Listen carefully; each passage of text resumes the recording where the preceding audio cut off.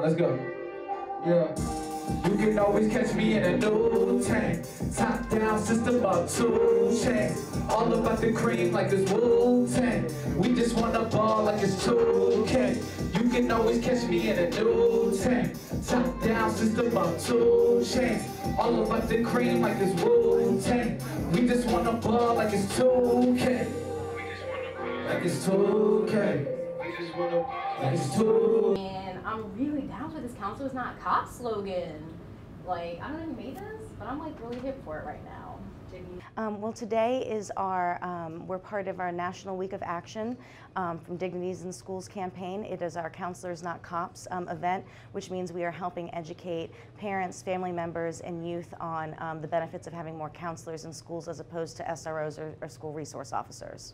Well, why do I think it's important? Well, because we're criminalizing our youth.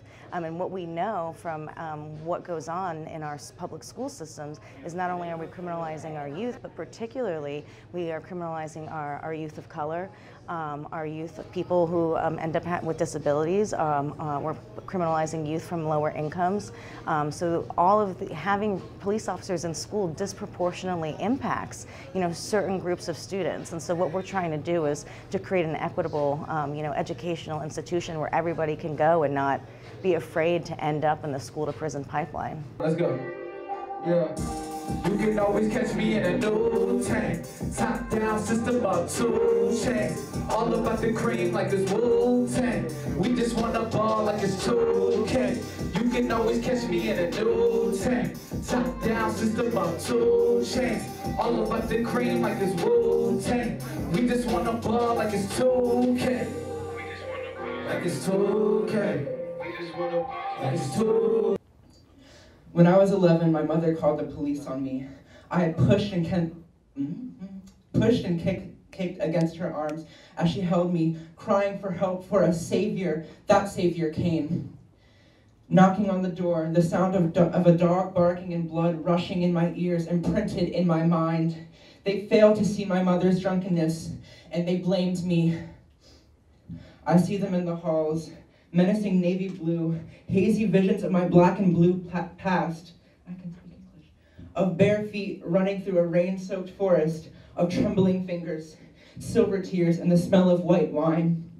My heart pangs as I pass. I feel my palms start to sweat. I stutter, trip into my own mind. Memories of the future bubble up and surface, and I am running through the dark to an uncertain refuge. I long for clover and sunlight, but all I see are dogs. You, even if we're not friends, close friends, family, just know I love you and I support you. Whatever y'all choose to do, just be y'all. If y'all happy, I'm happy, okay? All right. Yeah. Whatever you do, it's amazing because it's you. Dark thoughts won't cover your light. You're human too. Acknowledge the message I bring to you. Just be you and the love might shine through. Even though I'm not near, I'm here for you. I love you.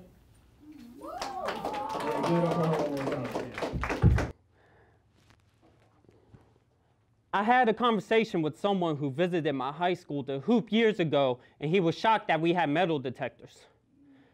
They didn't have those where he came from. I laughed, and I told him it was normal in Richmond.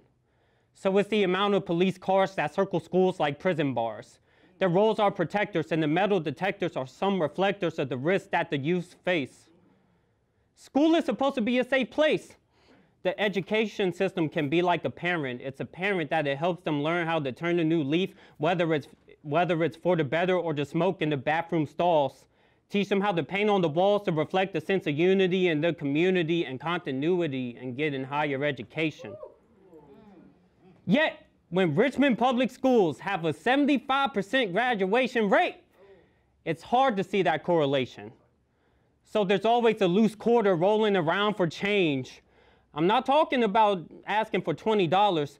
I'm talking someone looking for something spiritual. The solution is far from empirical. It's bigger than what goes on in the classrooms. Think crying in the bedroom, streets full of gloom, friends meeting premature doom in the former murder capital. They're learning how to shoot before they learn how to build capital.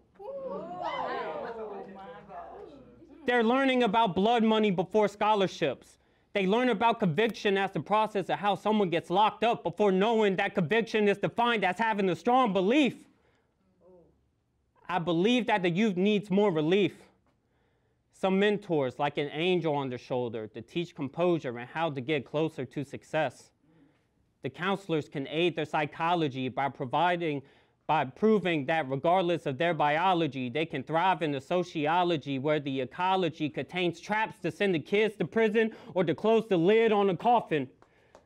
They can live and open up about their emotions regardless of stereotypical notions that they should bottle it up, that no one cares about their feelings.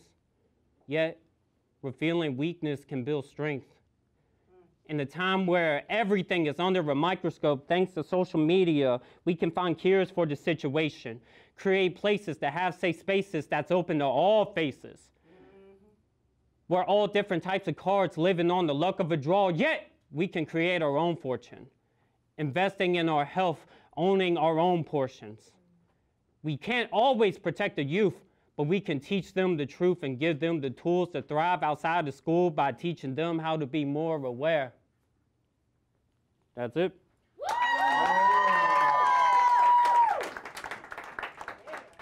Thank you for your advice, whether I've been mean or nice. You supported me through and through, and it's all thanks to you that I'm here where I'm at today, and all I got to say is you may have cussed, but you are nice with some stuff. You got me from day one.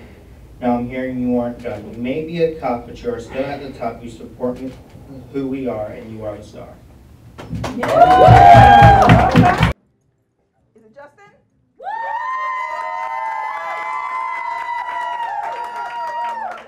That's $100. Yes, yes. Yeah, okay, all right. Okay. $100. $100.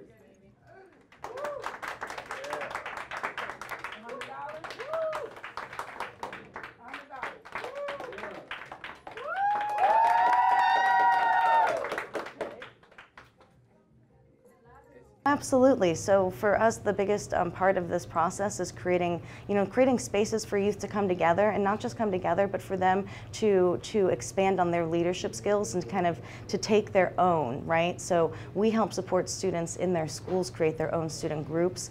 We help do educational events, both for parents and family members, for community members, and then we have youth summits. So gathering, youth across the region together to build these networks is just so important, especially because we have such a strong passion for social justice with our younger generations that all I've seen is just youth that have inspired and impassioned me to just keep going, because I know that they are going to make some amazing changes.